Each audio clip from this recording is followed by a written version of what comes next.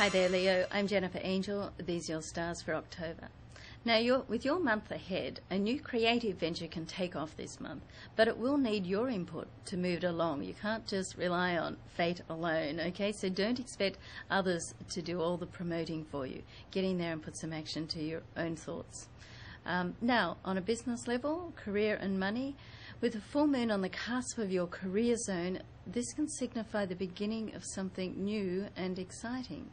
But don't forget, with every new start, invariably there is some type of ending or finalization of something, just purely to make space for the new to come in. You need to make a void so you can bring the new into your life.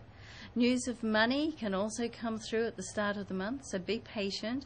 And the most important thing for you right now is just to believe that truly the best really is yet to come. Now, on a more personal note, love and romance, family takes precedence in your life this month. Gatherings, discussions about the future, reminiscing about the past, all good times. But there could also be some demands made that you're not totally comfortable with. But don't feel compelled to make a quick decision. There's nothing wrong with taking your time to think through your options for a while. That saying, sleep on it, see how you feel, it really does work.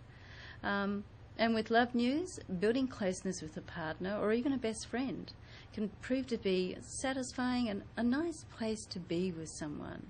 But watch out that you don't take him or her for granted, because, when you get that closeness, that's always something you need to be careful of.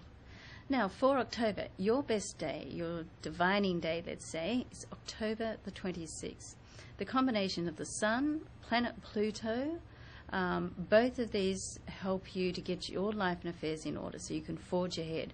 But, not just go forward. What Pluto helps you to do, because it's a planet of transformation, it helps you to go forward in the way that you want to travel, the journey that's important to you. Okay?